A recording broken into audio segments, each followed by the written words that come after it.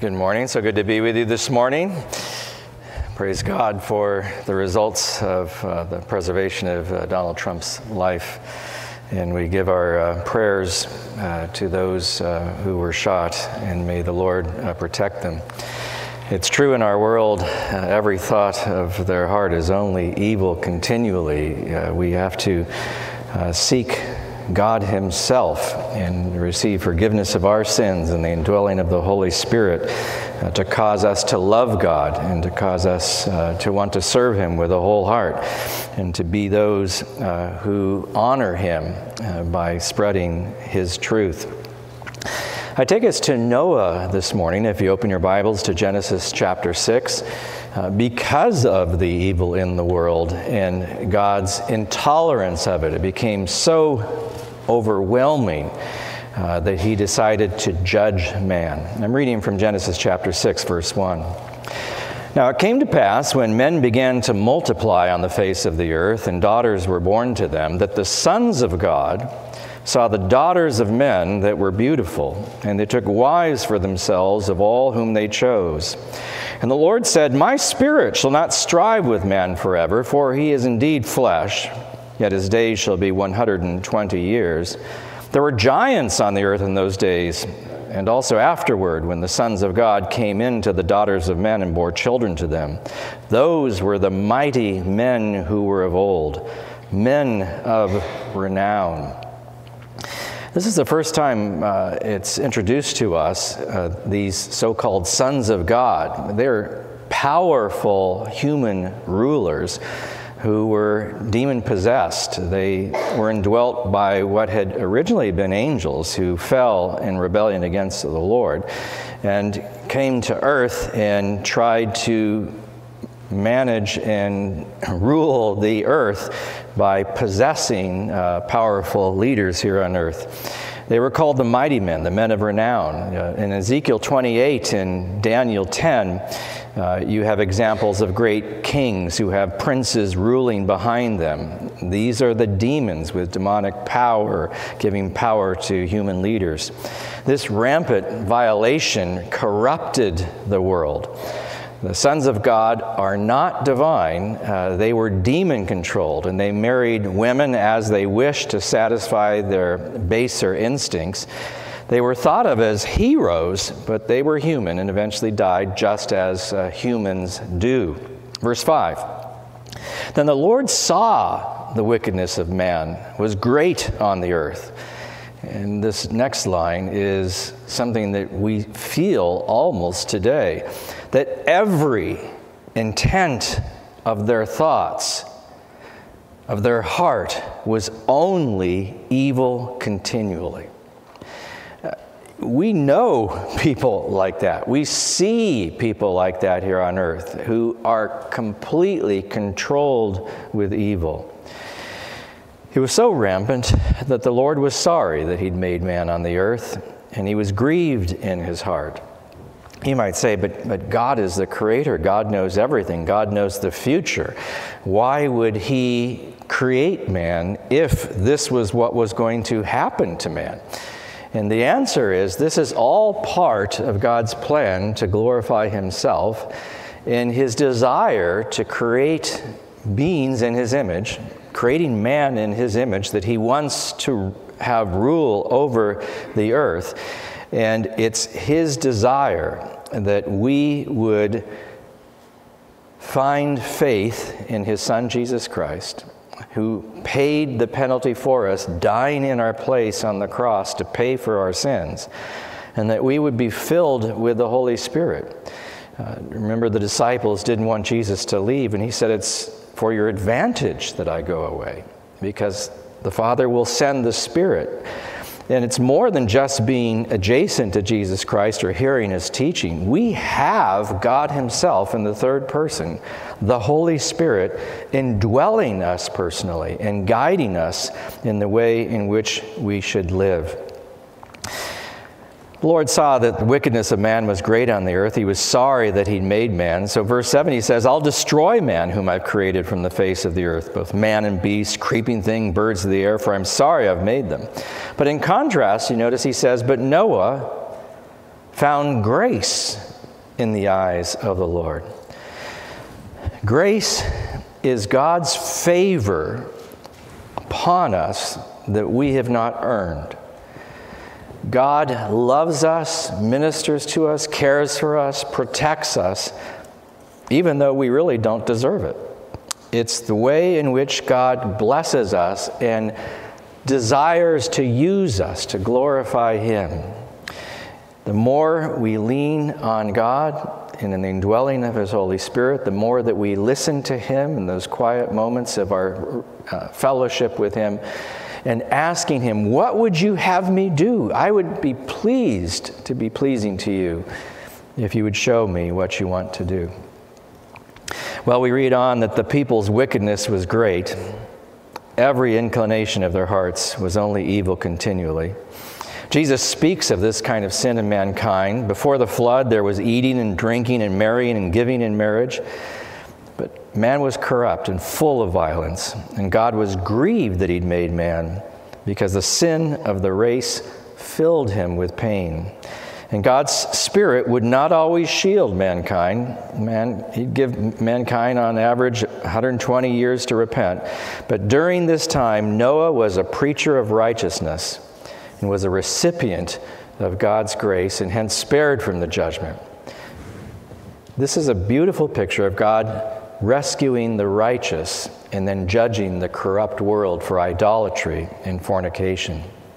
Verse 9. This is the genealogy of Noah. Noah was a just man, perfect in his generations. Noah walked with God.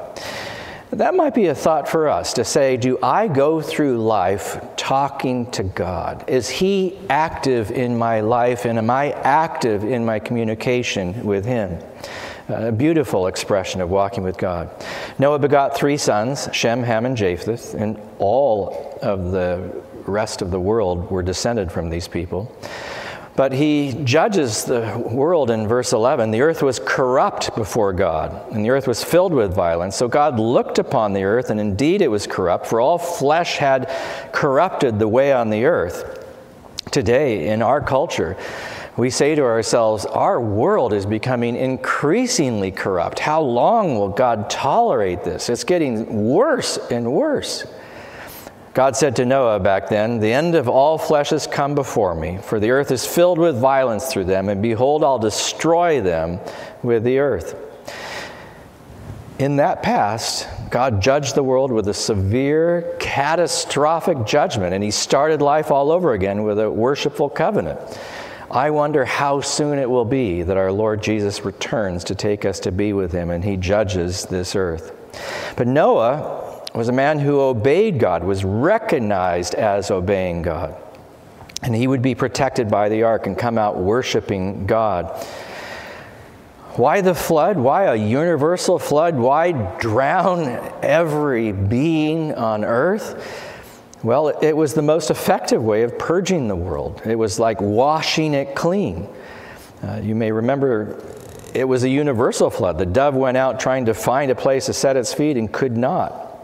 The flood, in a sense, was a recreation of the earth, washing it clean. As the waters abated and the ark rested on Mount Ararat, Noah was commissioned to be fruitful and multiply and have dominion over the earth. God is the judge of the earth, but He has designated rulership to us here on earth. And He distinguishes clearly between righteousness and unrighteousness, from clean and unclean. Just as Noah received grace from the Lord, we want to receive grace from the Lord. How do we do that? We walk in righteousness, led and controlled by the Holy Spirit, looking for and listening to and obeying the guidance of the Holy Spirit as He seeks to cause us to live righteously. We who receive God's grace need to be separated from sin. What is the end of man? Can he get away with pursuing life immorally, enjoying all the pleasures of this world with reckless abandon? You might cry out often when you see evil all around you. Why, Lord? Why are you tolerating this? He is patient, not wishing to have men perish, but wishing that all men would repent and come to him in righteousness. The flood shows the extent to which God will go, bringing holiness and rest to the earth. And it shows that God will judge mankind. It's a moral judgment. God destroys all flesh except Noah and his family. And why? Because he walked with God. Sometimes people come up to me and they want to spend some quality time with me talking about something serious, and I say, okay. And often rather than sitting down on a bench or something, they say, can we take a walk? It's actually somewhat helpful to be walking as you're thinking deeply and as you're conversing. It actually allows you to have all of your focus on the conversation. That's how we should be going through life. We should say, I am walking with God moment by moment in conversation with him. In the sense of a telephone call, I'm never hanging up. There might be a moment where I put it down and say, I'll be right back, but I'll be right back, and then I'll continue the conversation, picking up where I've left off. That's how we should be living in a relationship with God. So God said, verse 14, make yourself an ark of gopher wood. When my father would read the scriptures to us, I would remember he would quiz us sometimes, and I remember he asked my older sister, what was the ark made of, as he was reading through that passage, and she, with great delight, yelled out, gopher wood, because she actually knew the answer. She was so proud of herself. And it's stuck in my mind ever since. You can't forget it when she exclaimed it, that she was excited to know it was gopher wood. He made rooms in the ark. He covered it inside and outside with pitch so it'd be waterproof. And this is how you'll make it, he says. The length of the ark shall be 300 cubits, its width 50 cubits, its height 30 cubits. You shall make a window for the ark. You shall finish it to a cubit from above, and set it to the door of the ark on its side. You shall make it with lower, second, and third decks. And behold, I myself am bringing flood waters on the earth to destroy from under heaven all flesh, in which is the breath of life. Everything that is on earth shall die. You'd say, why does he do this? To start over. Because the earth had become so demonically controlled that he wanted to start over with a righteous family. We realize that God's judgment is coming. He's given us prophecy from the prophets, from Daniel through Jesus, continuously telling us what it's going to be like, how there will be tremendous tribulation here on earth, but he will rapture us in advance and take us to heaven to be with him and be protected from the outpouring of the wrath, just as Noah is protected in the ark. And notice he says in verse 18, but I will establish my covenant with you. That's a promise. That is, I will not let you die, and I will not destroy the earth again. You shall go into the ark, you, your sons, your wife, your sons' wives with you. This ark was a flat-bottom, rectangular vessel. It was not meant to sail around the seas. It wasn't good for that, but it was good for just floating on the ocean. It was huge, 450 feet long, 75 feet wide, 45 feet high, 3 decks. That'd be the equivalent to 522 railroad stock cars. If you think of the average animal, because some are big and some are small, as being about the size of a sheep, those railroad stock cars could each hold 240 sheep times 522 of them. That's a huge ark.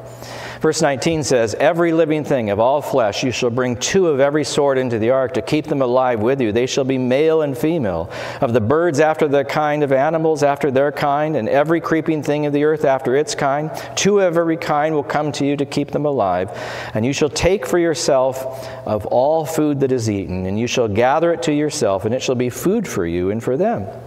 Notice he's given them news ahead of time as to how to plan and what to do.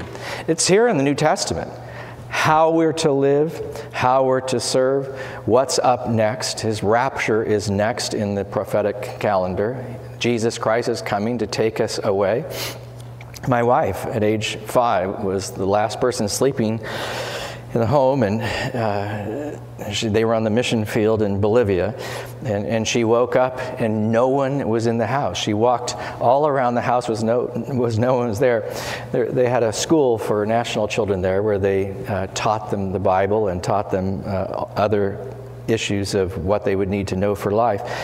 And so she, in her pajamas, walked all the way to the school looking for her parents, wondering, had the rapture taken place? I don't know if you've had an experience like that, where you said to yourself, I am nervous as to whether the rapture is going to happen and everybody is going to be taken away and I might be left. You don't need to be left if you trust in the Lord Jesus Christ.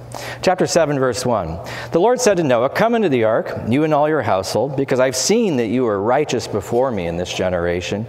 We should stand out. This world is evil all around us. We should stand out where people would recognize." I've had people come up to me and talk to me saying that I have a winsome face and wanted to talk to me about spiritual things, that I wasn't a scary person.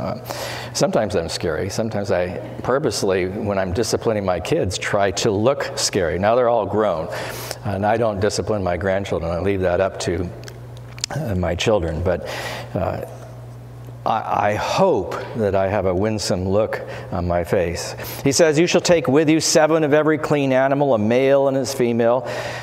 2 each of the animals that are unclean, a male and his female. Also 7 each of the birds of the air, male and female, to keep the species alive on the face of the earth. For after 7 more days I will cause it to rain on the earth 40 days and 40 nights, and I'll destroy from the face of the earth all living things that I've made." And Noah did according to all that the Lord commanded. But there is evidence around this world of a universal flood. And it causes us to say to ourselves, you know, if God has done it before, he might do it again. In fact, he prophesies that this world will eventually, in his plan, be destroyed, and he'll recreate a new heaven and a new earth, and there will be no sea. I love water. I've always loved water. I do all kinds of things in water. Water skiing is one of my favorite things to do. I'll be at camp in a few weeks, speaking to the adults morning and evening and in between. Well, actually, I usually get up before breakfast and we ski early in the morning when there's glass. No sea in the new heaven and the new earth where we'll spend eternity. But there's a river, and that'll work. Well, Noah was to take on board 2 of every kind of animal except for the clean animals, 7 pairs for them for food and sacrifice. Noah was 600 years old. You wonder, like, how could they live so long? Because of the way the earth was functioning at that time. Then the floodwaters came. Noah and his sons and his wife and his sons' wives went into the ark because of the waters of the flood, of clean animals, of animals that are unclean, of birds, of everything that creeps on the earth. 2 by 2 they went into the ark to Noah, male and female, as God had commanded Noah. And it came to pass after 7 days that the waters of the flood were on the earth. In the 600th year of Noah's life, in the 2nd month, 17th day of the month, on that day, all the fountains of the great deep were broken up. So it's not just the rain coming down from above. It's water inside of the earth as the crust breaks open and the water comes forth. We like to go hiking. In fact, this next 9 days, I'll be backpacking with my family in Colorado. We were getting in shape in Idlewild, a place that has a high peak, and my wife and I were noticing that because of the wet winter, the trail was much wetter than normal. In fact, we had water that would just come out of the side of the mountain. These are mountain springs. And some of the best tasting water you can possibly imagine, even though you need to filter it before you drink it. It's just amazingly clear and beautiful and delicious water. It reminded me of how Moses was asked to strike the rock, and the water came right out of the rock. God provides for us exactly what he needs. How did the earth flood? Not just rain, But the fountains of the great deep were broken up, and the windows of heaven were opened, and the rain was on the earth 40 days and 40 nights. On that very same day, Noah and Noah's sons, Shem, Ham, and Japheth, and Noah's wife and his 3 wives of his sons with them entered the ark. They and every beast after its kind, all the cattle after their kind, every creeping thing that creeps on the earth after its kind, every bird after its kind, every bird of every sort. You think like, well, can't they fly? Well, not in that kind of horrendous rain, and there's no place to land to rest. And they went out into the ark to Noah, 2 by 2, all the flesh in which there is the breath of life, so that when they entered, the male and female of all flesh went in as God had commanded, and the Lord shut him in. The Lord is powerful this way. He can do whatever he wishes. He has all power. And it's shocking, just absolutely shocking. There was a time when he destroyed all evil on the earth. And knowing this, we should say to ourselves, the clock is ticking. Our time might be short. We should be quick to share with our neighbors and our friends the truth of the gospel. We should tell them of the... Now, the flood was on earth 40 days, and the waters increased and lifted the ark, and it rose high above the earth. The waters prevailed and greatly increased on the earth, and the ark moved about on the surface of the waters. However, it was driven by wind and water. The waters prevailed exceedingly on the earth, and all the high hills under whole heaven were covered. The waters prevailed 15 cubits upward, and the mountains were covered. So even the tall mountains have evidence of this universal flood. What a torrential rain to rain 40 days and 40 nights. I've been in situations in Iowa in which we flooded. You wouldn't think it would ever happen in California, but it does occasionally rain so hard. Our backyard filled about a foot high of water because it just couldn't run away or sink and be absorbed enough. And you say to yourself, this could be absolutely destructive if it gets into the house. The waters prevailed exceedingly on the earth. All the high hills under the whole earth were covered. The waters prevailed 15 cubits upward, and the mountains were covered. Torrential rain, gigantic upheavals, shifting of the earth's crust, causing the ocean floors to rise and to break up, and the reservoirs of subterranean waters to come out. The whole earth was flooded, and it changed the manner of life, even the longevity of life. You'd say like, well, Noah lived to 600. How come I can't? He lived beyond that. It was 600 when he went into the ark. Why can't I live that long? It's because of the deterioration of the earth. It's because of sin in our lives. We become increasingly weakened, and our lives are less and less. So all flesh died that moved on the earth, birds and cattle, all whose nostrils were the breath of life. He destroyed every living thing, but Noah and those who were with him in the ark remained alive, and the waters prevailed on the earth 150 days. Everything outside the ark was destroyed. Only marine life survived. Sin had infected every aspect of life, and this flood is a new beginning. To think that the judgment was every thought of their hearts was only evil continually should reprove us. To say, my old nature, the sinful desire that allows me at times to subject myself to rebellion against God and to sin knowingly, willfully against Him, should reprove me and cause me to say, I don't want to sin. I want to be pleasing to God. Why do I find myself sinning? It's availability. When we're bored, when we're alone, when we're angry, when we want retribution, there are reasons why we feel temptation. It's within our core. We have a sin nature within us. Yes, we have been forgiven. Yes, our sins have been forgiven. Yes, we'll be forgiven eternally because of our faith in Jesus Christ. But that doesn't mean that we don't still have within us the capacity to do evil things. But to say that mankind had every thought of his heart only evil continually, you can see why God destroyed them. And you can see how we break God's heart when we sin against him. We have the capacity to do horribly evil things, and we should not and cannot allow Satan to have his way with us, to allow him to plug into our old sin nature and to lie and deceive us to the point that we think that the choices that we're making are not evil. We tell ourselves it's okay.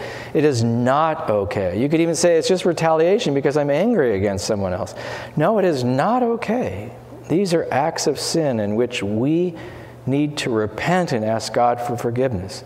Thankfully, because of Jesus Christ's finished work on the cross, we can be eternally saved, secure in our knowledge that he'll take us to be with him when we die or when the rapture occurs and Jesus Christ comes to take us to be with him. We'll be with him.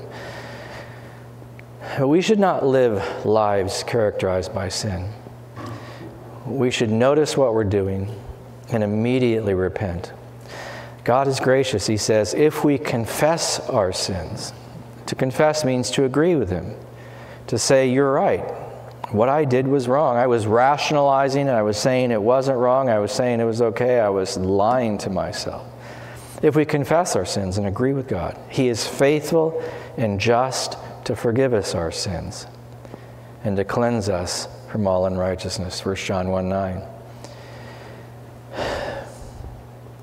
It's perfectly fine for us to notice that this world is sinful. Sometimes we just say to ourselves, I don't want to face this, I don't want to know this, I don't want to even consider this.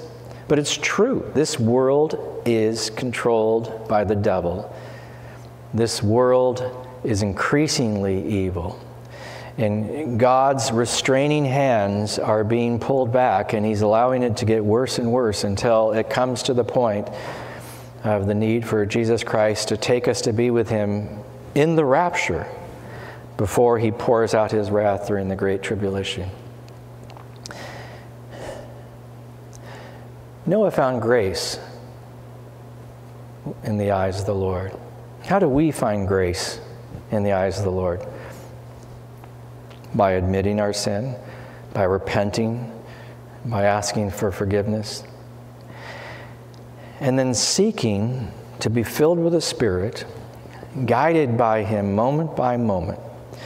God himself in the third person indwells us personally, and we have 24/7 access to God himself in the person of the Holy Spirit. The disciples argue with Jesus in the upper room, don't leave us, we need you. And he says, it's actually to your advantage I go away. And you'd say, how is it to your advantage that Jesus wouldn't be right here in person? Because it's even more intimate for God in the third person to indwell each of us.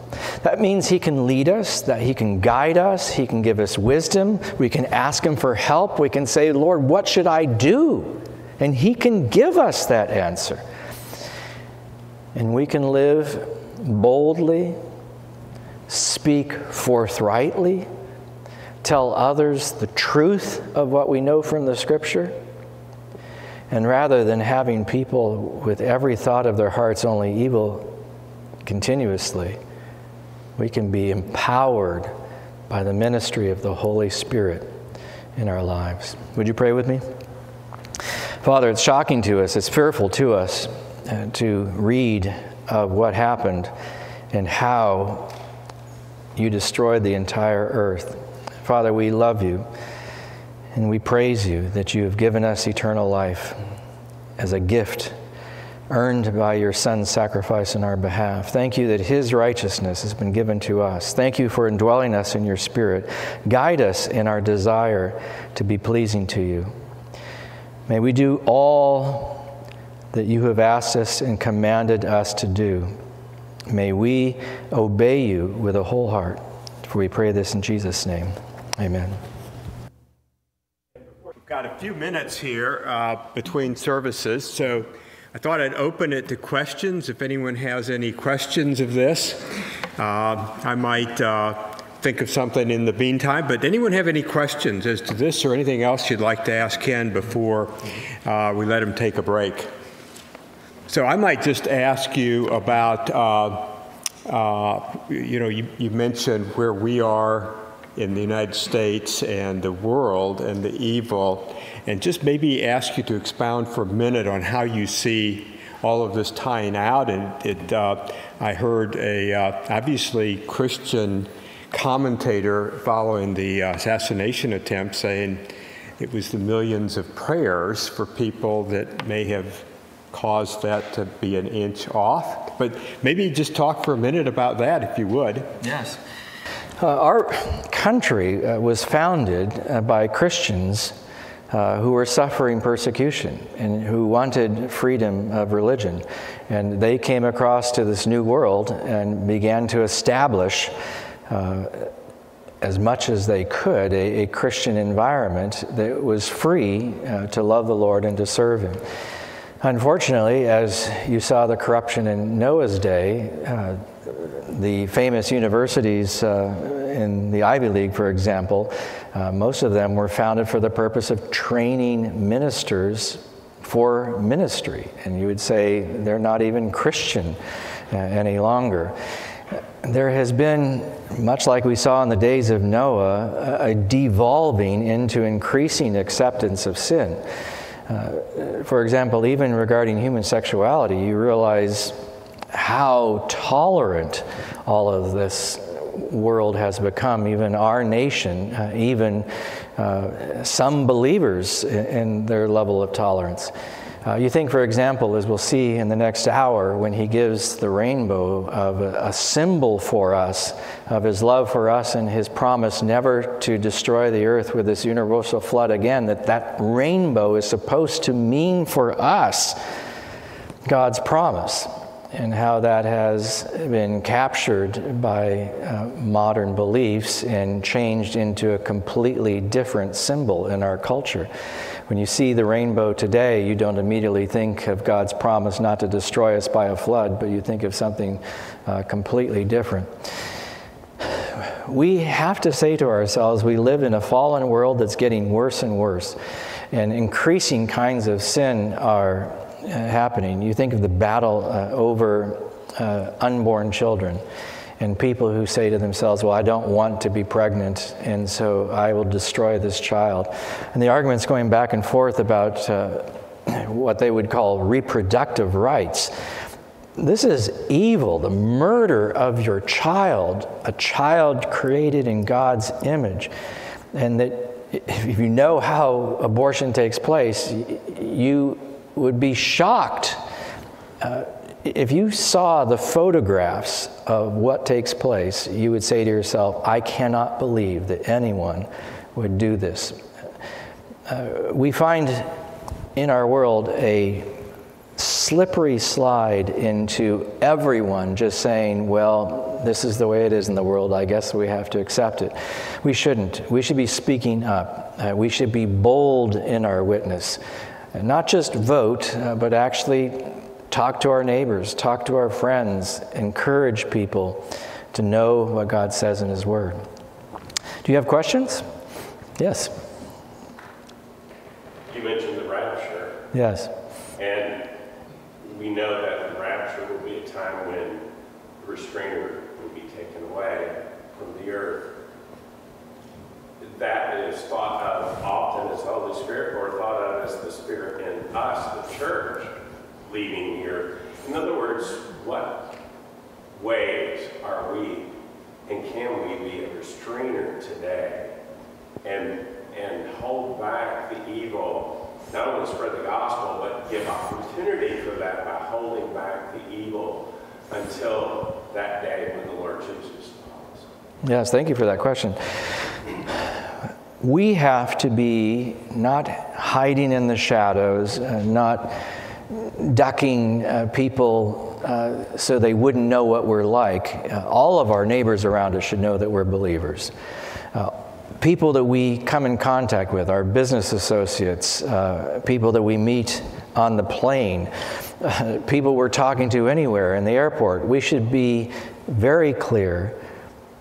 kind and gentle. You watch the way in which Jesus showed love and care and actually was winsome in the way in which he drew people to himself. They were even surprised that kids would pile on his lap. Kids have a way of actually noticing whether a person's scary or not. To think that kids wanted to crawl all over him tells me what a winsome person he was. We need to have a clear testimony to everyone that we contact. We as believers should be much more involved in government, much more involved in the writing of laws, much more advocating, but it's as if we're persecuted to the point that we feel like, no, I just should remain quiet and not even tell people who I am. I was going to speak here once on a Saturday night. You brought me in early to talk about heaven.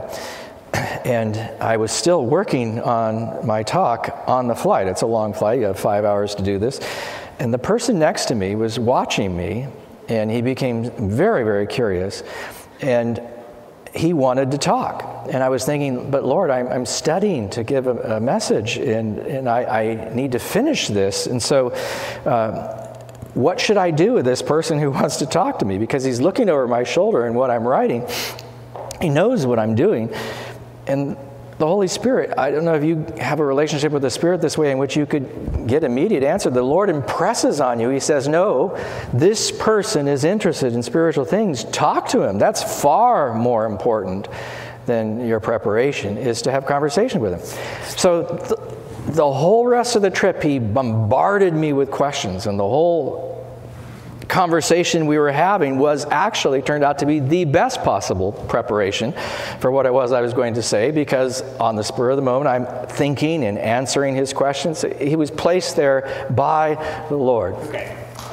Thank you, Ken, for taking those questions and answers.